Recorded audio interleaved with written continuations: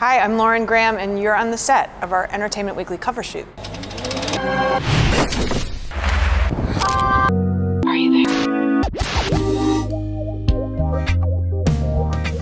The show ended so abruptly, and no one had a chance to say goodbye or savor the end or anything like that, and this was a chance to do that. We were in Luke's diner, and we didn't know if it was the end of the show or not.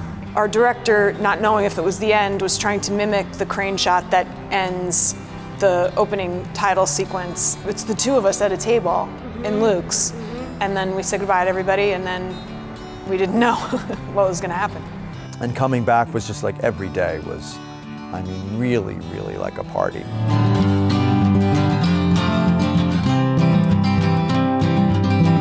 It's incredibly rare to be in a situation where right after the end of season 7 of the original series, the fans wanted more.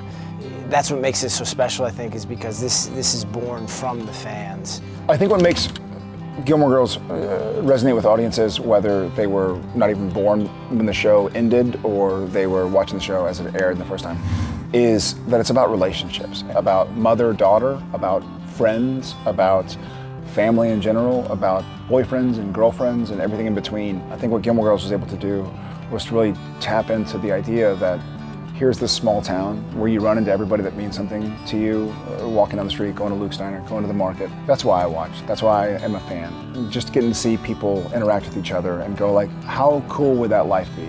How cool would it be to visit Stars Hollow? It doesn't exist, right? It exists in our dreams, but nonetheless to see them and have a relationship with them.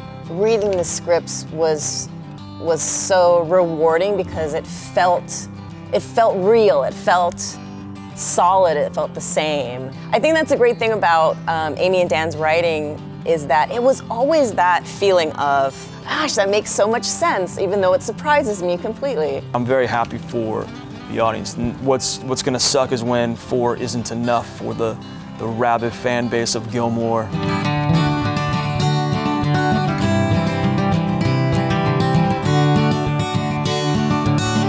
I remember Kelly saying, this is one that's going to stick around. Do you remember saying that? No. You said this is going to be one of those shows that people continue to find and continue to enjoy over time. I had no perspective of that at the time. I don't think I could tell what people's perception of the show was, especially when we were still filming. Years later, when people say to you how it's affected their lives and you know, they have those kinds of stories. We could never have predicted we'd be here doing it again, and that's because generations have continued to find it, and you never know that that's going to happen at the time.